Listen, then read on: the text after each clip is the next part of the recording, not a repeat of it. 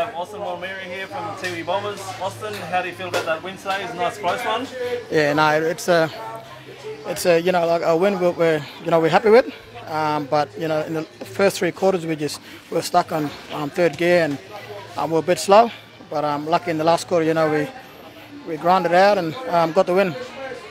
Now, what was the coach's message to you after that delay we had with the weather? Just patience, rest up, but still stay focused, switched on. We came in the rooms and half an hour break, that rule. So,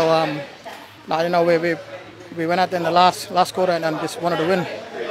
Now, you've got a couple of weeks off before your next match against Palmerston. What's in store for that match?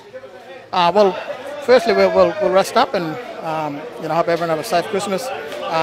And then we'll bounce back. Palmerston game, we'll just go back to basic stuff, and hopefully we'll keep the win going from there.